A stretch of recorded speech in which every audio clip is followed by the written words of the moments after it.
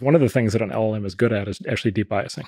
And Yeah. so you can feed it a news article and you can tell it strip out the bias. Yeah, that's nice, right? And it actually does it. Like it actually knows how to do that because it knows how to do, among other things, it actually knows how to do sentiment analysis. And so it knows how to pull out the emotionality.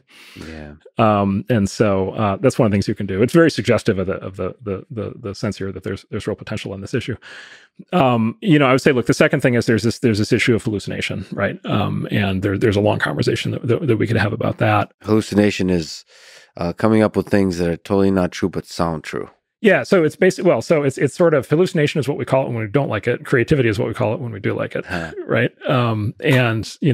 Brilliant, right? And so when the engineers talk about it, they're like, "This is terrible. It's hallucinating," right? If artistic inclinations, you're like, "Oh my God, we've invented creative machines for the first time in human history. This is amazing."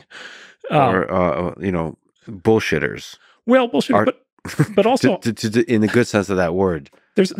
There are shades of gray, though. It's interesting. So we had this conversation where, we're looking at my firm at AI and lots of domains, and one of them is the legal domain. So we had this conversation with this big law firm about how they're thinking about using this stuff. And we went in with the assumption that an LLM that was going to be used in the legal industry would have to be 100% truthful, right? Verified. There's this case where this lawyer apparently submitted a GPT generated brief, and it had like fake, legal case citations in it, and the judge is he's gonna get his law license stripped or something, right? So like we just assumed it's like, obviously they're going to want the super literal, like, one that never makes anything up, not the creative one. But actually they said, what the law firm basically said is, yeah, that's true at like the level of individual briefs, but they said when you're actually trying to figure out like legal arguments, right? Like you actually want to be creative, right? You don't, again, there's creativity and then there's like making stuff up. Like, what's the line? You actually want to you want it to explore different hypotheses, right? You want to do kind of the legal version of like improv or something like that, where you want to float different theories of the case and different possible arguments for the judge and different possible arguments for the jury. And by the way, different routes through the, sort of history of all the case law. And so they said, actually, for a lot of what we want to use it for, we actually want it in creative mode. And then basically we just assume that we're going to have to cross-check all of the, all the specific citations. And so I think there's going to be more shades of gray in here than people think.